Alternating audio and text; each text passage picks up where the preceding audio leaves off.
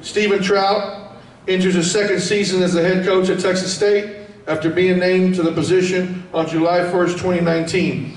In his time leading the Bobcat program, he has a record of 14-4 overall. Trout is in his 8th season with the Bobcats after serving as associate head coach from 2018 to 2019, assistant coach 2016 to 2017, and a volunteer assistant in 2009 and 10.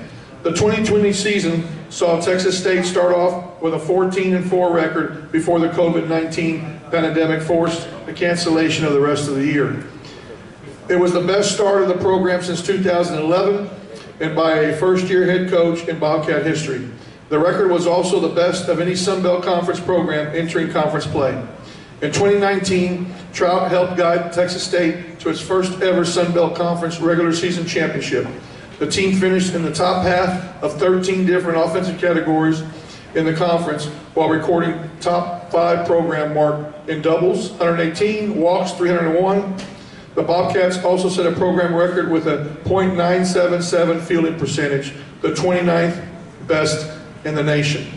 Coach Trout also spent 3 years as assistant coach at West Virginia University, and he also served as the head coach at Texarkana College. Coach Trout was a volunteer assistant at Houston under Todd Whiting. Coach is a native of Hooks, Texas. Trout earned a bachelor's degree in general studies from TCU in 2007. He is married to the former Blair Eckerly. Daniel. The couple has one daughter, Ellison Elizabeth. Guys, it's a good dude. My pleasure to introduce Coach Stephen Trout.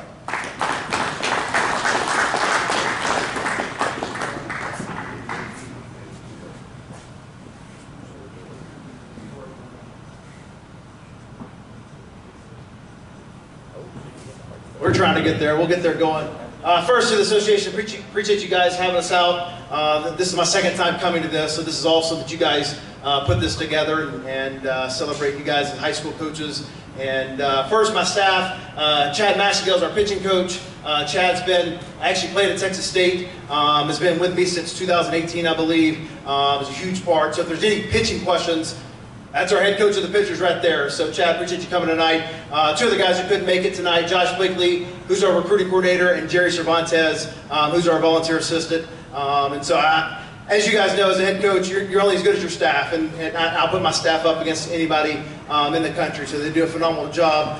You know, when you have a team of 35, and obviously this year with COVID, we have a lot more, you gotta trust your guys, and those guys do a phenomenal job on that side of it. So the one thing about the high school coaches that Coach Harrington, as you all know, who had the head job before me, always instilled in our recruiting was the relationship with the high school coaches. And I think that's something that's very important. As now a lot of our players are playing so much select baseball, and in the fall and in the spring or in the summer that they're with their select guys all the time, which are very important. That's when we're going to see our guys mostly, because I don't like missing games. Our recruiting guy, Chad, they don't like missing games because our games are important. And so we have to have those relationships. But the relationships we have with you high school coaches are so important. Every time we recruit a guy, we try to reach out to you guys to understand what kind of person we're getting. We know what kind of player we're normally getting, but to us, it's really important in the recruiting process, what kind of person are we getting? You guys see them in the classroom, you see them in the hallway, you see them with other classmates. And to us, it's really important. So I appreciate what you guys do for baseball, and it's really nice when guys walk in and understand the game at this level. And so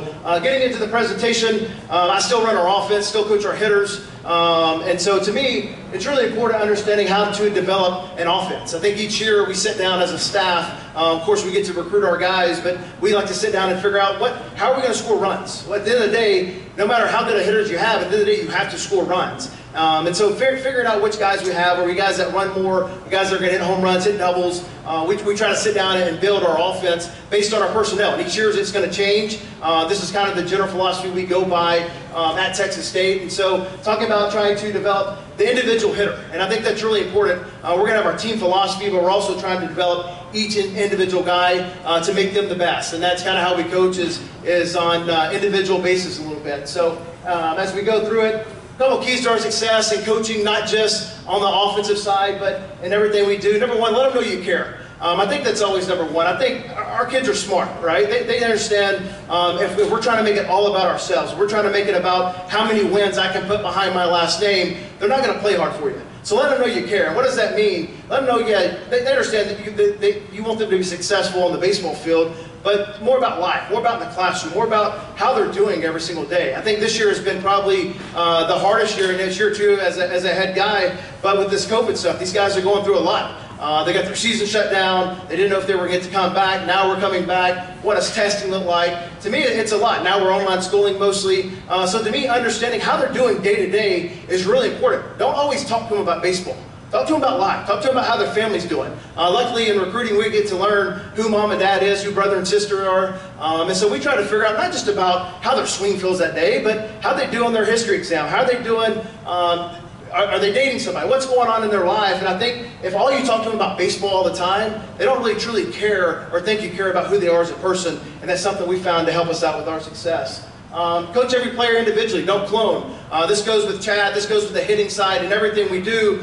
We try to coach the individual player. I feel like from a hitting standpoint, if I can make each guy the best that person can be, it's going to make our team a lot better. So they're not going to walk in our program and go, hey, I understand you've been hitting this way for 18 years, but today we're all leg kicking because that's what I like to do. That's not how we coach. We coach the individual guy, and whatever works for one guy might not work for the other. And it takes a lot of time. It takes a lot of video watching and different things to figure it out, but you got to figure out what makes each guy tick. They're not all going to learn the same way.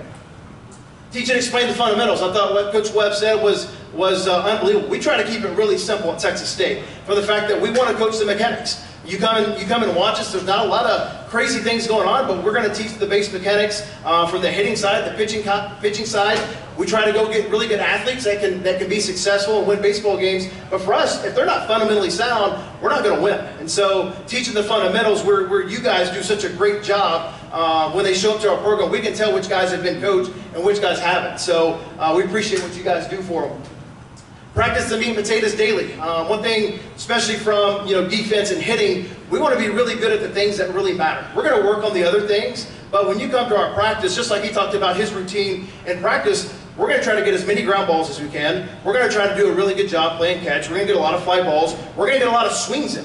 All right? We're going to get a lot of throwing. Our throwing drill is really important for our pitchers, from bullpens to flat grounds, but we want to practice on the meat and potatoes daily. Yeah, we're going to work on our suicide squeeze. We're going to work on our safety squeeze. I always go to the adage, when I played, I always felt like we had a slash in every round we did.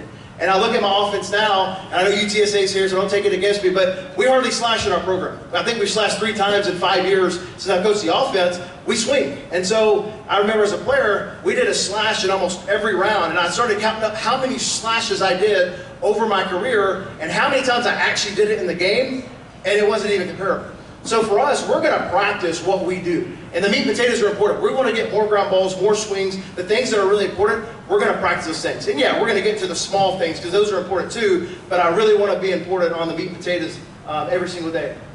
There's more than one way to do things. And I think that's important. We're stubborn. I talk to our guys all the time. When my staff brings an idea to me about, hey, maybe this guy could do this differently. A lot of times as coaches, when that's said to us, the first thing we say is, that's not right. That's not right. And the reason we say that is because it's not our idea, or it's not the way we're used to doing things. And so for us, being able to do more than one thing, I think, with the hitting part of it, the launch angle, and all the new technology that's come into play, I think it's great for baseball. I think it's great for baseball, the fact that our game is growing. Our game is growing in different areas. Doesn't mean we have to use it. But I know for my side, I've got to know it because a lot of guys are starting to use it in high school. They're using it in the summer balls. And so being able to talk about these things when they show up, and maybe for that one guy, he's really bought into launch angle. He's really bought in to whatever it might be. I've got to be well-rounded as a coach because I got to coach that individual guy. If I just go, hey, listen, we ain't talking about launch angle because I don't believe in it, you're going to lose that one guy. So to me, it's about coaching each single individual guy, and there's different ways to do things to make yourself successful. So we got 3 team philosophies on our offensive side, and I'll go through each one of them. Just like Coach Webb, we got a beautiful place. The turf is about the best thing I've ever seen, so it really makes practice and games a lot easier. Our number 1 philosophy: attack mistakes in the middle of the field. Okay, attack mistakes. We talk about this all the time with our guys. I think from a hitting standpoint, the mechanics are obviously big. We're going to work on the mechanics, but I think the biggest thing for our team to have success, because we're going to face really good arms every night out, is to have a really, really good approach. And to me, the approach every day we show up, sometimes the approach can change the mechanics. And so we beat down our guys with approach all the time to try to make our guys think more mentally, sometimes than physically. And so attack mistakes in the middle of the field. Okay, you first hear the word attack. The newest thing, or not really the newest thing, but the first thing is bat speed, correct? All right, bat speed is what we're always looking for when we're recruiting or we're talking about guys, the metrics. Everything you see on Twitter now is exit velo, okay? So how do we incorporate that into being a successful hitter? One, we're trying to be aggressive. We want to see bat speed. We are thinking aggressive. We're not up there looking to take a walk. We're looking to drive the baseball and yes, yes, yes mentality, okay? We're talking about mistakes, and this is something that's really changed our program, I thought, from an offensive perspective, is when I was trying to figure out, okay, our average is high, our power numbers are high, but our run totals are low. And it coordinated exactly with our walks and our hit by pitches. It 100% coordinated with, we didn't walk enough. And you think about that, you don't walk to the plate, and I'll get to patiently aggressive here in a second, but we weren't thinking about walking, but there was we were swinging at pitchers' pitches compared to swinging at our pitchers. And so we're always trying to look for mistakes. Hunt in the middle of the plate, also understanding what height are we looking for, okay? We're really looking to hunt our pitch early in the count. And so mistakes might be different for myself than another guy. And so we're always looking for mistakes as we go. We talk about the middle of the field, and I'll show you a diagram here in a second where we actually show our guys what the middle of the field are. And we explain that we can use the entire field if we're thinking about attacking the balls in the middle of the field. If you're a little up front, you pull the ball. If you're a little late, you can hit the ball and keep it fair. I hate foul balls. Okay, I hate foul balls. Why do I hate foul balls? Because if you're up in the count or less than 2 strikes, a foul ball means you either had a bad approach or you're looking to do something, you're trying to attack the ball in the middle of the field. You either got the wrong pitch or you're off the wrong time. And so for our guys, we're trying to attack the balls in the middle of the field.